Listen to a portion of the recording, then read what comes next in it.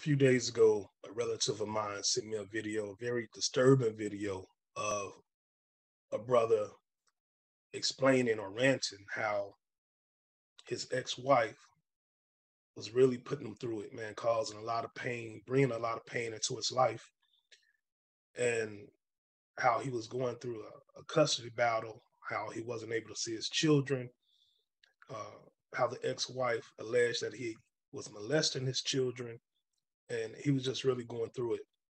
He then goes on to say that soon after divorcing, he met a young lady and they had sex, of course, and she became pregnant and they ultimately fell out. And she was doing the same thing his ex-wife did. He alleged that she even stated that she would do the same thing his ex-wife did, and that was preventing him from having a relationship with his child. And he said this was just too much. He said he didn't have any family, and basically his kids were all he had. The brother was a nurse, I believe an RN, so he made plenty of money. That wasn't his issue.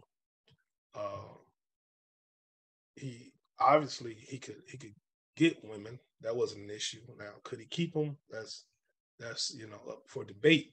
But he could definitely get them. But his thing that really hurt him, it wasn't the money, wasn't the loss of the disconnect with the women. It was the disconnect from his children. That's what hurt him the most. That's what was bringing him the most pain. He ultimately killed the ex-wife, and he killed the ex-girlfriend, and then killed himself. That's tragic. Very, very unfortunate. We got kids now who are motherless and fatherless, and they got quite a road ahead of them. But they can prevail. They can live to tell a story of triumph. But what I want to focus on, and I can go many ways with this video, but what I want to focus on is the ex-girlfriend saying she would do the same thing his ex-wife did. That was interesting to me, and it reminded me of a story in the Bible, and that story is of Samson and Delilah. Long story short, Samson, the most powerful man, strongest man in the world, had killed many Philistines. Samson was an Israelite. The Philistines is the primary enemy of the Israelites. Now, this strong man who had killed many, he was gifted, he had the covering of God over him, fell in love, and fell victim to Delilah, a Philistine. And so he's in violation already by dealing with a Philistine, the enemy. And she's the enemy because they serve different gods. They have different code of ethics. The Israelites are about peace and morality, being upright. The God that the Philistines serve, I believe Dagon, is about war and fertility. And so, that's a contrasted mix. And so he shouldn't be dealing with this woman anyway. Now, at one point in the story, Delilah asks, where does Samson get his strength? And he told her a few lies, a few fibs, a few times, and she was disappointed. And he finally tells her the truth. And she does just that, ties him up, gets him tied up, and they cut off his hair, his long hair, because he said that's where he gets his strength. And she told him how to tie him up, and how he would lose his strength, and how he would just be an average man. And soldiers came in, she set him up, and they did just what he said would make him an average man. Now, brothers, it was pretty cocky and confident and naive for Samson to tell Delilah where he gets his strength. Brothers, wherever we get our strength is the same place our weakness lies. Man, you got to be careful about what woman you tell where you get your strength. Let's get into it. Get your glasses up. Get your glasses up. A toast to the men. Now, brothers, if you know anything about how the male and the female relationship works, masculine energy, feminine energy, you know that the woman gets her validation and gets her energy from the masculine energy. She thrives off our energy, and our energy is the attention. The attention we give the woman, the masculine attention we give the woman, fuels her. Now, this isn't a bad thing. This is just how we're created, right? That's how we create. That's what balances us. She gets her attention from our. She gets her energy from our attention. You know, and that's why a woman cannot even be interested in a man, but if he's given her attention, she's energized. She may have no thoughts of being with him, may not be attracted to him personally, but her walking through a crowd of men and knowing they're looking at her, or somebody that says something slick, she's energized. Now, that could be toxic behavior, though. You know, you want a woman who gets her fuel, her energy from one man, the masculinity of one man or one type of man. She has a type. And then she settles down with one man who's that type. The second thing is, brothers, you got to know her intent. Now, a few videos ago, I spoke about SQ, spiritual quotient, IQ, intellectual quotient, EQ, emotional quotient. And this is the level of maturity in those three disciplines. How high or how mature are you emotionally, spiritually, and intellectually? No, that's going to determine your IQ, EQ, and SQ. I say that's how you determine if you're equally yoked, right? Because we can be fooled to thinking somebody's not dark. We can be fooled to thinking somebody is not unrighteous. But if you look at the IQ, EQ,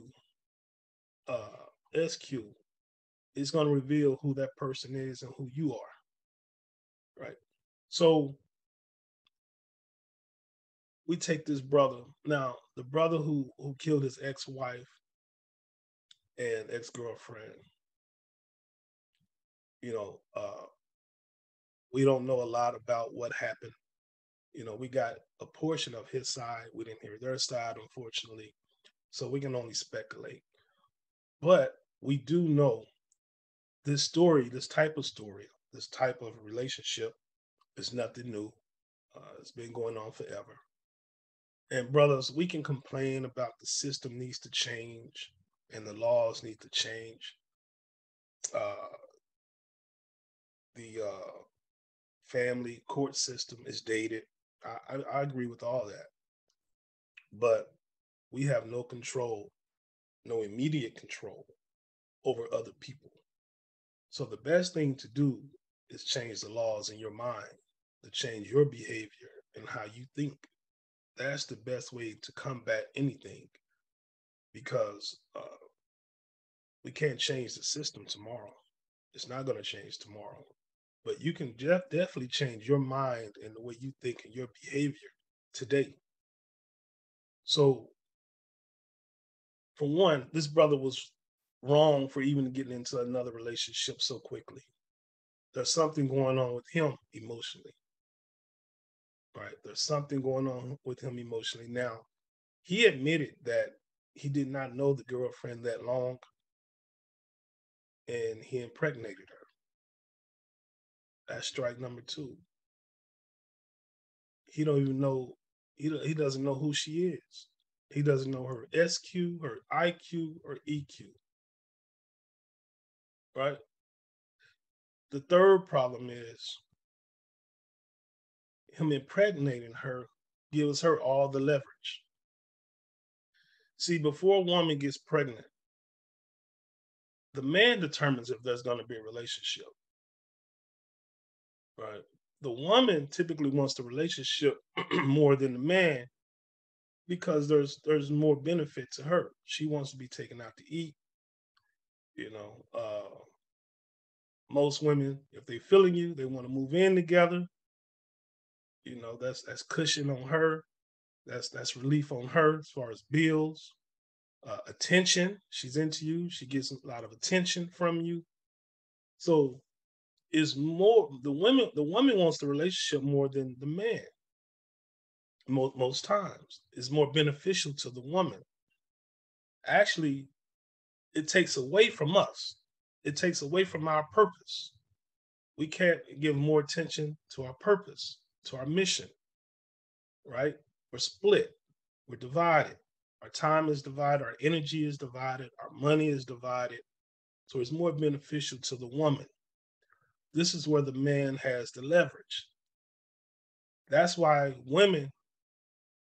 every woman has asked this question: what are we? Every woman has asked this question. Now, if a man ever asks a woman, what are we? She is immediately turned off. And he doesn't even know, man, you giving up your leverage. She's not even attracted to him. So it's normal for a woman to say, what are we? Because she wants to lock you down.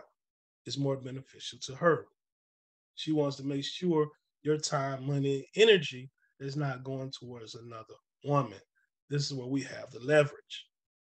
As soon as she gets pregnant, she has all the leverage. Brother, you have thrown in your bargaining chips. Now, not as soon as we have sex. If we have sex without a pregnancy, I have all the leverage as a man. I really have the leverage. But as soon as a child is created, the woman has all the leverage. Period. This man making good money, you know, even if he's going through it in court, man, and having to pay a lot of child support, his downsizing is an upside to many people. You know, I believe he was RN, man, a high-ranking RN. So even if child support is hitting his pockets, like I said, even if he downsizes, that's an upside for many. So I don't think the brother's too worried about the money. He didn't even complain about the money. It was about the kids. Now, he told the wrong woman, or he revealed to the wrong woman where his strength lies. I'm sure he was letting this woman know what he was going through in family court, what he was dealing with the ex-wife, the pain that was inflicted upon him. He probably even shed some tears, right? And she's gathering all of this information. Now, I won't say that this woman initially had bad intent. The ex-girlfriend had bad intentions. Maybe she was into him. Maybe she had good intentions. But if she's not righteous and she doesn't have a high EQ, IQ, and SQ that's morally based, that's righteous, as soon as there's any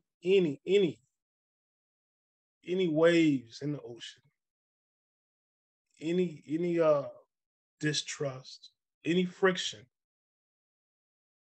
since she's pregnant or has child, I can't remember, she was pregnant, already had the child, she's going to go back and use that information as leverage and as protection or as a weapon, right? Because she has all the leverage. As soon as she has a child, she has all the leverage. Now, regardless if a woman has all the leverage with the child or she's pregnant, if she has a high moral fiber, high EQ, high SQ, high IQ, she's not going to use that leverage unrighteously. Well, he doesn't know this. because he doesn't know her. Brothers, you got to sit back and take time to get to know a woman. You got to sit back and watch her. You got to listen to her. And a woman will tell you everything you need to know. When she's telling you things that happen at work, listen. And listen to what she's not saying.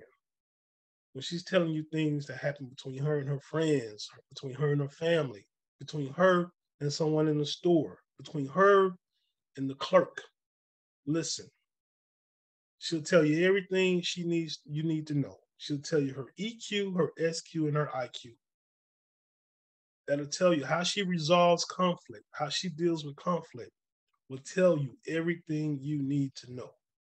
It's going to tell you how she'll deal with you when and if you two bump heads. Secondly, I don't know if this young lady already had children, but brothers, when they have children already, you got to listen and watch how they deal with the children's father. Don't think you're so special. You're putting it down so good. She's so in love with you that you can't be him. Because check it out. More than likely, he was you at one time. You may not want to know this, but he was you at one time. And more than likely, not all the time, but more than likely, he received everything you are receiving now. So don't think you're so special that it can't happen to you, that she won't do to you what she did to him. And they won't tell you everything. They won't tell you everything that they did to that man. So you got to listen, and you got to read between the lines and pay attention to what's not being said also. Watch who you tell how you get your strength, who you get your strength from, and what your strength is. You got to be careful, because that's where the weakness lies also. And most times, a man's weakness is his children. Now, we do have a few brothers that don't want to let go of the woman, don't want her to move on, whether he has a child with her or not. I think that's a small pool of men. I really do. As a grown now, young men, they're different. They hadn't really managed their emotions or learned to manage their emotions yet. They can't take rejection so well. The more they're rejected, the more they chase. They hadn't figured out how to let her go. But I'm talking to the 35 plus year old men that's been through all that puppy love and getting their heart broke. I'm talking about the fathers. Most times, we don't care about the women moving on. We really don't. It's about the children. And most times, not all times, most times, when you see an ex, the man, the ex, and the current guy getting into it, it's because the current guy is simping. Yeah. He's put this woman on the pedestal, and he hadn't really seen or accepted her dark side, and not realizing, brother, man, you and the ex are much different, and if you really look closely, y'all might look alike, y'all might have some of the same behaviors, y'all might both be her type. So you can be him if y'all clash. And a lot of times the current guy finds out eventually, and he becomes another ex with kids with her. And he has to endure the same thing the previous guy was enduring, that he was clashing with. Man, this happens all the time, man, all the time. So pay attention, get to know her, watch her. Don't be so quick to move in together. Man, don't even be so quick to sleep with her. Court her, listen to her. That's the most important thing you can do, brothers, is listen. Listen with wisdom, emotion removed. this isn't talked about a lot, but when brothers are into a woman, we be like, man, this the one, this the one, this the one. Now I don't know if women talk like that. This the one. They may say something else, but brothers will say, this is the one, right? Because man, we're looking through the wrong lenses. We're not saying a lot of stuff. We're not asking the right questions. We're not paying attention to what she is not saying. And so this could have been prevented with this brother, just like Samson could have prevented it with Delilah. Right? Make sure you're equally yoked with the woman. Make sure you're at the same level of EQ, SQ, and IQ. See, this is why two, for lack of a better phrase or word, two crackheads can be together for 40, 50, 60 years. Right? Because they're on the same level. They're equally yoked. See, don't just think being equally yoked means you have a high EQ, SQ, and IQ. No. It's just yoking up, pairing up, teaming up with the person that's on your level. That could be a low level, mid-level, high level. That's all that means. Team up with someone that's on your level. This brother could have avoided all of this, man. Now, I want to say this brother had a low SQ, spiritual quotient. I can't really judge his EQ because things happen, man. You can get off your rocker when it comes to your kids. That's the most challenging thing I've ever experienced as far as keeping my bearings and not going over the edge is when dealing with my kids through custody battles and family court. That's the most I had to face my demons and face the darkness and dive really deep and maintain control because I was close to going over the edge. Not doing anything to myself, of course, but to someone else. But I caught myself. And I believe I caught myself because I was off. My EQ was off. I typically have a high EQ.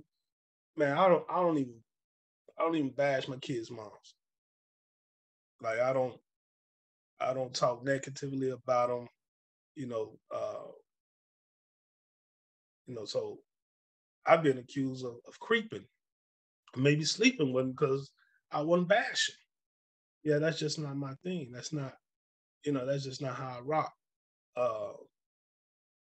But none of them can come back and say, yeah, we creep or he tried to creep. Nah, that could never be said.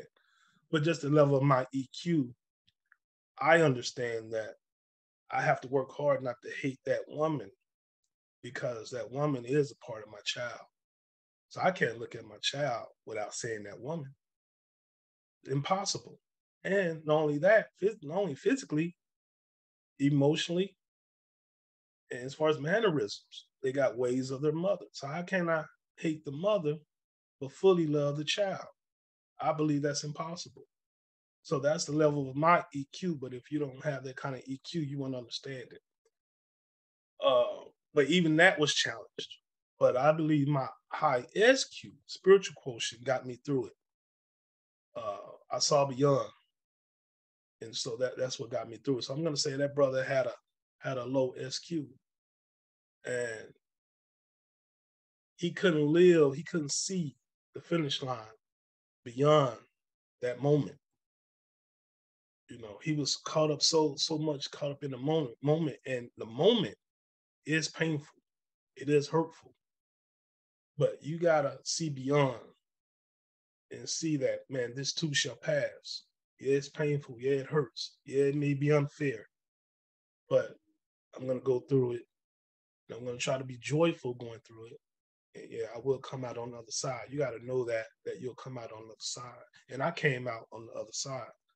I don't have the same hurt. Man, it was times I couldn't even talk about what I was going through without breaking down crying. Yeah, it used to happen often, and then it wouldn't happen so often, and then it would sporadically happen. Then once every blue moon, and now it doesn't happen at all. It's a process, and you got to trust yourself and know, hey, I'm going through it, but I'll get through it. You got to know that. But brothers, take your time, get to know the woman, protect your seed. Protect your seed, man. That's the most important thing you have is your seed. Seed is energy.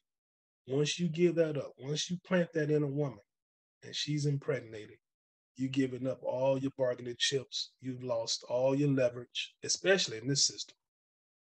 And you have no one to blame but yourself. You can point the finger at the system if you want, but you'll get through this much better if you look in the mirror and say, hey, man, I was unfocused. I was undisciplined. I was simping. Uh, I was leading through emotion and not logic. You got to accept it, and everything will turn out all right. Hey, brothers, let me know what you think, man. As always, from me to you, love, peace.